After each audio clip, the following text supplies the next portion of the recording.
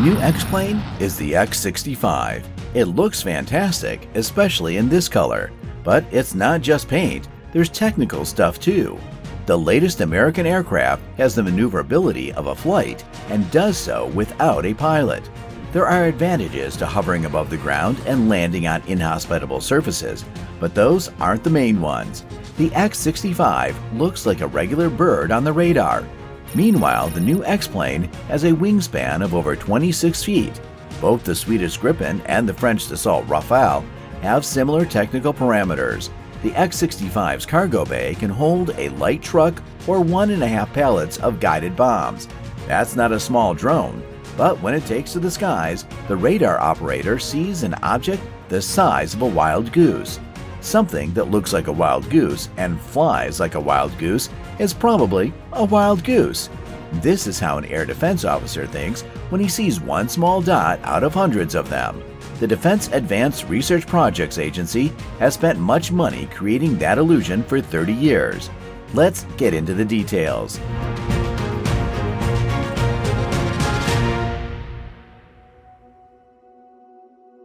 The American X-plane has a few things in common.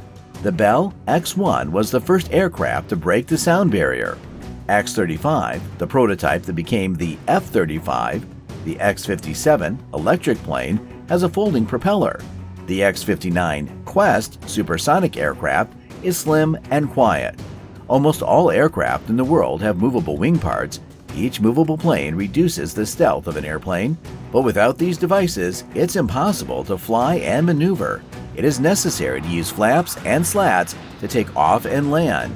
Ailerons control roll and pitch while slats turn the plane. Each works the same way. A protruding plane increases the density of oncoming air. It is as a result of this that the flight direction changes. As its main feature, the X-65 does not have movable planes. In the aircraft body, dozens of tiny holes supply air to the oncoming flow under high pressure. Thus, the density of the airflow increases. The U.S. Air Force Academy in Colorado conducted 14,000 wind tunnel experiments to confirm the effectiveness of such a scheme. To position the nozzle in the right places, the Defense Advanced Research Projects Agency funded the creation of an 11-inch X-plane model. The first internal combustion engine aircraft was created in 2015. Then, Aurora Flight Sciences tested a 25% scale model of its aircraft in San Diego, California for 4 weeks. The test was successful. It's now time for the full-size prototype stage. This stage is called Control of Revolutionary Aircraft with Novel Effector, CRANE. The new airflow control technology is called Active Flow Control. Feeding jet engine exhaust through nozzles against the oncoming flow is the first version of a monolithic wing system. Air nozzles enable aircraft to fly. Operational costs are less than 1% of engine power output. In the second version of Active Flow Control, electrodes are used instead of air nozzles. The air is heated instantly by an electric discharge. The higher the temperature, the lower the air density. The aircraft's roll, pitch, and heading will change as the flow density changes. X-65 aircraft have fewer parts that require complex repair due to Active Flow Control's low complexity. This offsets the cost of the technology. In the same way, it was hidden from the radars of the Lockheed F-117 Nighthawk by the sharp edges of the airframe of the X-65. Active Flow Control does not cancel out already known methods for reducing visibility. The sharp edges of the X-65 airframe scatter electromagnetic waves emanating from enemy radars.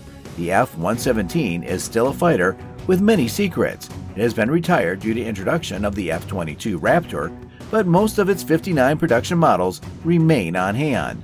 The special coating on the underside of the X-65 hull similarly absorbs ground station signals to that on the Northrop Grumman B-2 Spirit bomber, which cost more than $44 billion to build.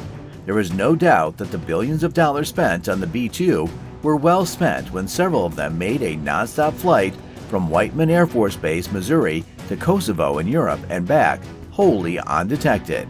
But the X-65 is stealthier than any known stealth aircraft. It's obviously a great aircraft, but what will it be used for? It was built for U.S. missions, special operations forces, which is unusual. It has been observed in Libya, Iraq, and Afghanistan that special forces conduct secret operations on enemy territory before fighters and bombers take to the skies. Cannon fire sounds and ground forces enter the fray. In special operations aviation, most of the fleet comprises helicopters and aircraft for auxiliary purposes. As part of the command's unusual equipment, the Boeing B-22 Osprey convertiplane stands out, which can be used to land and fire on ground units. Special operations aviation is otherwise workhorses. In the field, Boeing CH-47 Chinook helicopters are used to land troops and evacuate units from the battlefield. They can land in the most remote and inaccessible places without a runway, and they provide excellent service. Usually, long-range missions are done with the MS-130N Combat Talon II transport and landing aircraft, which use parachutes when landing, but such large-scale operations are rare. Fire support is provided by UH-60 Black Hawk helicopters, which circle over the battlefield and shoot air-to-ground missiles and machine guns at enemy personnel and equipment. Since the Vietnam War, U.S. Special Operations Forces have used the Hughes OH-6 Cayuse for reconnaissance, evacuation, and other support functions. The Flying Egg with fighter planes on board has become a symbol of special operations. Special Operations Forces rely heavily on light aircraft like the C-145A Skytruck, C-146A Wolfhound, and U-28A. Even though they are supposed to be out of camera range, compact turboprops often fall into their lenses. American Special Forces value them for their unpretentious and undemanding quality of runways. On the one hand, the latest X-65 is too technologically advanced to serve as a workhorse. On the other hand, this aircraft can perform the most critical combat missions in special operations.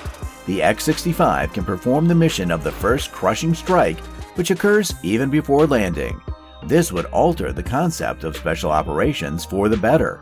With its 30-foot cargo bay, the X-65 fits seamlessly into Rapid Dragon's concept.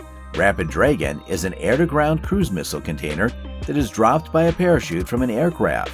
The X-65 penetrates enemy airspace first, then drops a cruise missile. Upon leaving the aircraft, the container transforms into a missile launch module.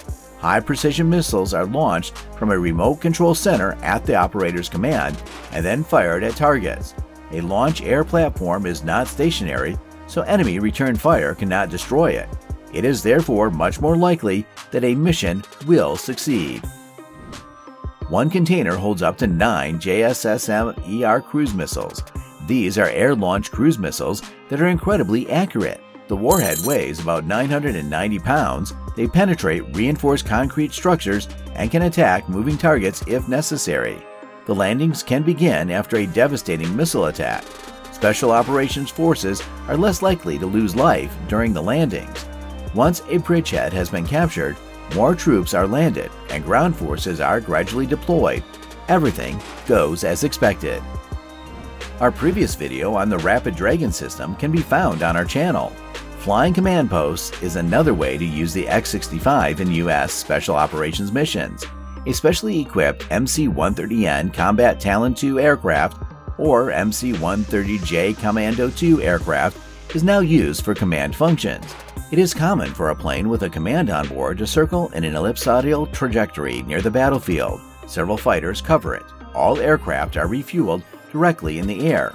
Obviously, enemy fighters and air defense systems cannot ignore such a large concentration of aircraft in a limited area. In this case, the officers of the flying headquarters are in great danger. A dead operational headquarters means that the operation is failed. However, if the X-65 is used as the command post, most problems can be avoided. Its maximum altitude is 30,000 feet and its speed is not exceeding the speed of sound, so it is pretty comfortable for unprepared passengers. In economy mode, the new X-plane can circle at a low altitude without a fighter escort and refuel in the air regularly. In the coming years, we will see the X-65 in action, and we will see active flow control technology used on other projects as well. This technology will revolutionize the aircraft industry. In addition to X-plane programs that have received little publicity so far, DARPA is working on a flying naval ship and an underwater aircraft carrier. Subscribe to our channel to be the first to hear about new releases.